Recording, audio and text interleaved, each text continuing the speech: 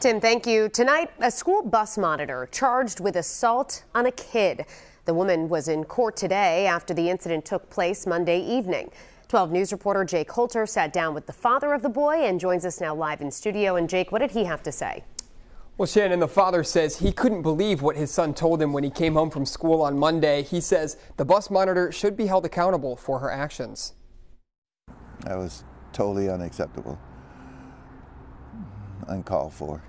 Larry is the dad to a third grader at Fogarty Elementary. When his son got off the school bus crying on Monday, he knew something was up. I wanted to know exactly why was he crying, and he informed me that he had got hit by the bus monitor. As a father, you hear that, what was your reaction to that?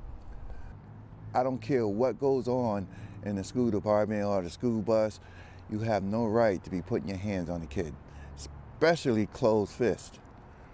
That's just totally unacceptable. So Larry chased down the school bus to confront the bus monitor. Based on, her reaction to some of the questions that I asked, I could tell that she was very inexperienced. She said, "I hit your son because he was hitting me." Larry says that wasn't the case. The police report was heavily redacted, so the details of exactly what happened aren't immediately available. But 21-year-old Kiana Camacho was arraigned in court Wednesday on a simple assault charge, a misdemeanor. I hope that the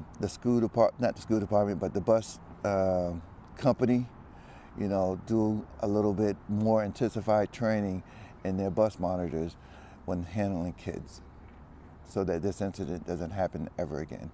The bus company, First Student, says they are aware of the incident. They gave us a statement that says in part, quote, "We take our responsibility to provide a safe environment on our school buses very seriously."